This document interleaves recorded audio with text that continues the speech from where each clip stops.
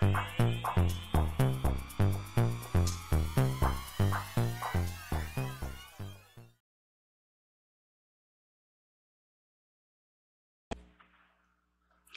Scorpio, Sagittarius, to your numerology reading for August. Hope your friends are doing great out there. If your friends like this, please like and subscribe. Okay, guys, let's see what numbers we have this month for you. See what Spirit has to say to you.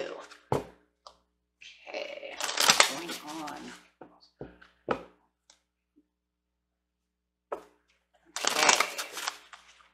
Okay. Best message for Scorpio, Sagittarius. Karmic completion. Look at that. Breaking down to one, having a new beginning with a love partnership. Wow. So it looks like you have some kind of karmic completion that's going on with a love partnership. That does not mean that, you know, has to be that the love partnership is over. It could be a karmic completion to get a new love partnership. So we're going to really look at that because we have this 6 + 2, which is bringing in the 8. And the 8 is talking about, hey, hello, harmonizing. Talking about that manifestation, that abundance, and within a love relationship. So very beautiful. Yeah, really bringing in that harmony and aspirations. Let's not forget about that. Having security, control, but there also could have been from a past karmic completion. You might have also gotten through some kind of resentment going on, in which you've now taking care of that, but you do have the karmic completion. So talking about the karmic completion over here is talking about ending that cycle where you successfully have cleared a contract or debt with the past. This could refer to any challenging situation you've recently conquered in your life or troubling experience with an individual that involved a great deal of pain or effort. And that's why I was saying you could have gotten past one that you were holding maybe some resentment towards, and now it could be bringing in a new beautiful love partnership. We will see, like I said. But with the love partnership over here, it's talking about romantic relationship is about to enter your life. See, that's what I was saying. It feels to me like you have gotten past something that was resented, some pains of the past that you have healed from, and now a new love partnership is coming in. Wow. And it says that you are probably single and about to meet someone special. Wow. And if so, if you do have some kind of karmic completion, you can say that I have someone already. Then this could just be progressing to a deeper level of understanding and commitment with this other person, because you guys have gotten past all the hurts and pains that you've already maybe put yourself through together, completing those debts together to allow this relationship to deepen as well. So take it how it resonates. It's a little bit different for everyone, but Spirit is really bringing that in, that look, you've completed that no matter what, and your love partnership is looking wonderful however it resonates with you. Beautiful. So going over here to the karmic completion, clarify on the karmic completion, please. Giving and receiving, bringing in the 6. Wow, for the harmony and the peace again. So giving and receiving, and it does feel like that, right? I've given to the universe and then I receive it back. So, wow, guys, really learning about that giving and receiving, right? It's the same as pretty much the 6 of Pentacles. So that is really talking about how you've like opened up, you've shared, you've asked for the balance, you've looked through the balance. And when this card appears, the relationships take on loving, balanced energy. You've worked hard to understand yourself and others, and it's now paying off. You're being rewarded with joy and fulfillment. And is there someone in your life who could benefit from what you've learned about the matters of the heart? Like I said, if it's you and another person who have gotten through these hurts and pains, you guys now have broken those bonds of karmic debt, and you are now being able to solve the problems. Or you have done all that on your own and are ready for this new beautiful relationship. See what the next card has to say. Wow, giving and receiving. That is so beautiful. Okay, so love partnership.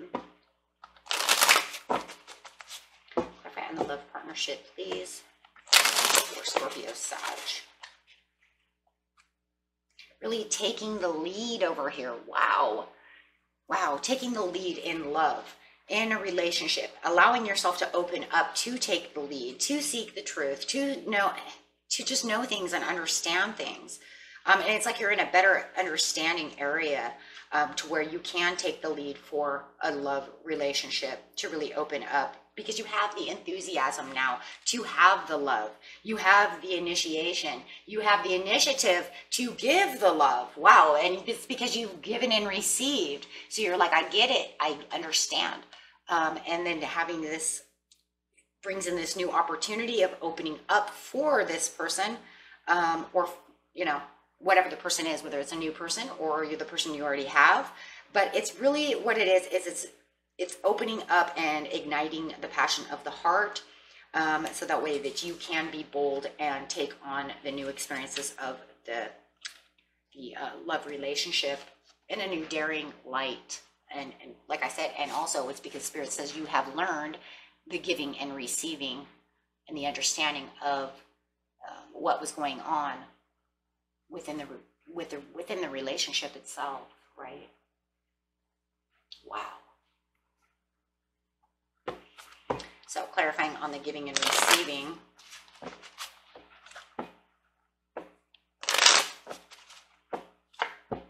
The King of Coins. It could have been with a Taurus that you have done this with.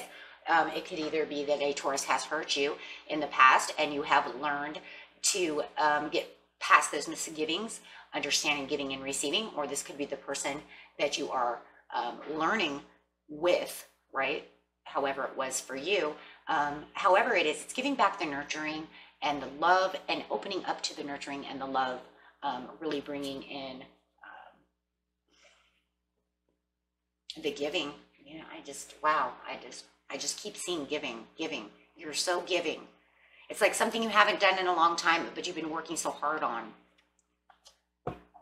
Yeah, and it is. It's because you've kept the blessings and you've kept the faith in doing so. And it definitely could be a Taurus for some of you. And it's almost like you've kept your prayers alive. You've asked for the forgiveness. You've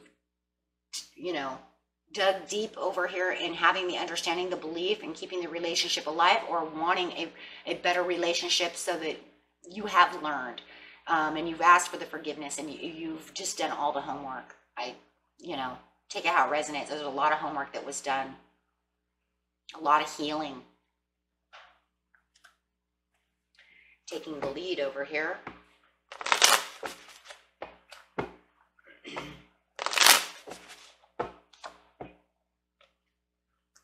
Getting past the challenges and the obstacles, and not allowing challenges and obstacles like that to affect you anymore.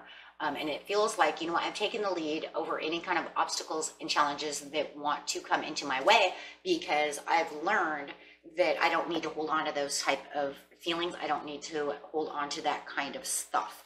And that's really what it is, stuff, right?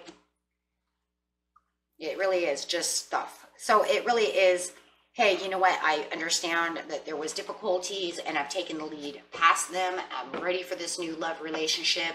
I'm ready for the new challenges. I'm ready for the new love, because I have the greater understanding and wisdom that goes with this. I've dug deep and I've done my homework, and I know how to keep myself balanced. And I've really come to a spiritual point within my life, to where I can see right deeper in my cup of love, and keeping my emotional waters and having the understandings of what love is, and how we can get through this, or how I can take action and be assertive towards having this greater love experience. And like I said, for some of you, it could even be a reconciliation, and it could even be with this Pisces, because now I'm getting a lot of Pisces, so it could be a Taurus or a Pisces. Wow, or a Leo too, huh? Or this fire sign. It could be anybody. But however it is, I'm seeing how, to take the lead and to actually, I don't know, it's just kind of like asserting myself to the greater experience of love. It's like I've learned from the past with the High Priestess, and I'm ready to take this new step. Okay, see what your soul wants you to know over here. Wow. Your soul wants you to know, your spirit guide wants you to know, higher self, take it how it resonates. Everybody has, somebody who watches them, it's different. Take it how it is. Let's see what it is though. It's, ooh, look at that, playfulness. My joy and greater gift that I give to others is going to be through the playfulness. And maybe that's what you're finding over there as you're giving and receiving, that, you know, life doesn't have to be always so serious. Maybe we just need to be a little more playful, open up, and exert more energy towards the happiness, the joy, and being a little more playful instead of always, you know, being in conflict. So I just feel like the new partnership that you are taking on is going to be more playful, more happy, and more, I'm going to say kind of innocent in its own way, with the playfulness. Why is it innocence? Because it doesn't have to be so controlling, right? And it just feels like you got out of some kind of relationship from the past with the past completion, that maybe it was too controlling. There was too much this, there was too much that. And you're saying, you know what, I just want something a little more lighthearted. I want something a little more playful. I want to love. I don't want to be in control. I don't want to be controlled. I just want to have playfulness and live life with true love. And it feels that's exactly what this is. Wow.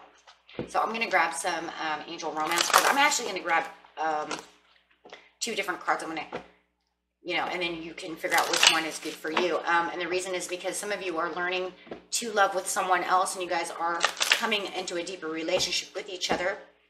And then others of you are healing from out of a bad relationship into a better relationship. And maybe it's even 2 in 1.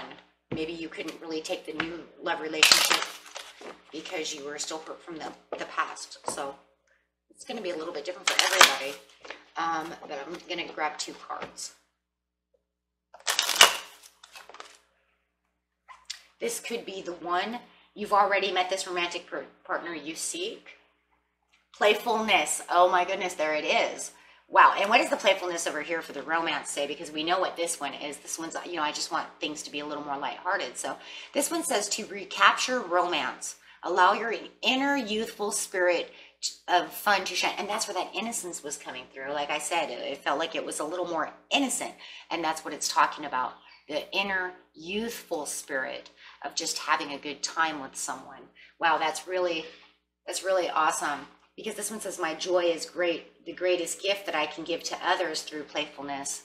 And then this one's really capturing it from that love experience that I was picking up, about how it felt like it would needed to be a little more innocent, a little more fun, recapturing life, you know, instead of everything just being like so serious. I don't know, I just kept feeling it's so serious. Stop being so serious. And then this one could be you the one, right? Because you already know this person, and it could be you and this person recapturing the playfulness, right? Learning that life doesn't have to be so serious, right? To where you're hurting each other all the time. You can literally give and receive. And then for others of you, like I said, you're, you know, getting past all that to get to this new relationship, and you're saying, I'm going to open up my new relationship, but I'm going to find someone who's more playful. I want to find someone who can actually have a little fun and not be so damn serious. God, we only live once. Come on, guys, right? If I say I want to swing on the swing, I expect you to take me to the park and swing me on the swing. I don't care if I'm 80 years old, you know? I will just be sure to hold on really tight so I don't fall and break a hip, right? But in seriousness, that's all I'm asking for. How hard is it? You're going to tell me that you can't love me enough to bring me to the park to swing me on a swing because you're too serious? I don't know. I just kind of felt that, and it kind of got me kind of mad, because it was kind of like, love is love. And you know what? Sometimes life is so boring and so just traditional, just everyday, roundabout, let's sit down, watch TV, you know, and it's like, well, where's the real fun? Where's the playfulness? Where's this? Where's that? You know, it just gets to the point where it becomes dry, right? So it feels like this is the place for you right now where you're saying, I could use something that's not so dry, right? I need, if I'm going to get some dry, I want to go to the beach. Even the beach itself is a little wet. Romantic feelings.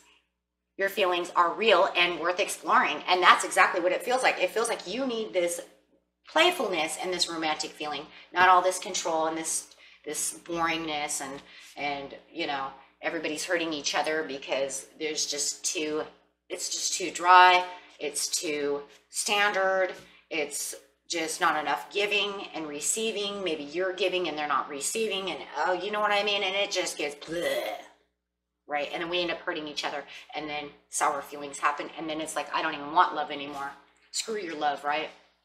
But now you're recapturing it, and you're saying, no, I'm ready now. I'm ready because I've come to the conclusion there are people in the world, and you just met this person, or you're getting ready to meet this person, or you and this person just had this coming together where you've both decided, you know what, we both need playfulness.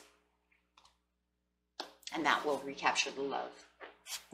Okay, and that was it for you, my friends. Until next time, peace and love.